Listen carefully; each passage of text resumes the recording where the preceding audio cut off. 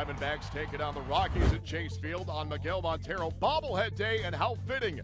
After Montero reached base in all 5 plate appearances on Friday, he singles off Roy Oswalt in the second. That is now 6 straight plate appearances that Montero has reached, and counting. 2 batters later, it is now second and third, one away for Gerardo Parra, and he drills this one all the way to the wall. It gets down for a 2-run double, and a good start for the Diamondbacks as they lead 2-0. On the hill for Arizona is Wade Miley on Hispanic Heritage Day. The team sporting the Los D-backs uniforms.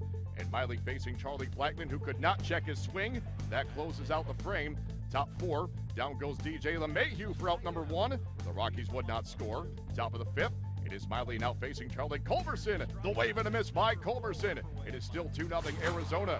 Now we go bottom 6. It's Montero at second base following another hit. That's now 8 consecutive plate appearances he's reached base.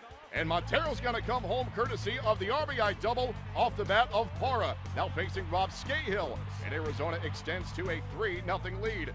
2 batters later, it is Parra now at third base. 2 men away. At the plate is Miley. Miley drives it to left. Culberson was way ahead, and it's over his head. How fast can Wade Miley run? He'll stop at second with an RBI double, and it's 4-0 Diamondbacks. So Miley with a good night all the way around, but a little trouble in the top of the 7th. It's now a 4-1 game, and Nolan Arenado drives in another run with the RBI single. Todd Helton scores. It's now 4-2 Arizona. That was it for Miley following 6 1/3 innings on Saturday night. But as we go bottom 7, Aaron Hill leads off the frame as he faces Mitchell Boggs. Aaron Hill gone. That's his 10th. Diamondbacks get one back. And the D-backs would pile on from there for the 9-2 victory as Wade Miley at long last joins Randy Johnson as the only lefties in franchise history with double-digit wins in consecutive seasons. It was Miley's first win since August 6th.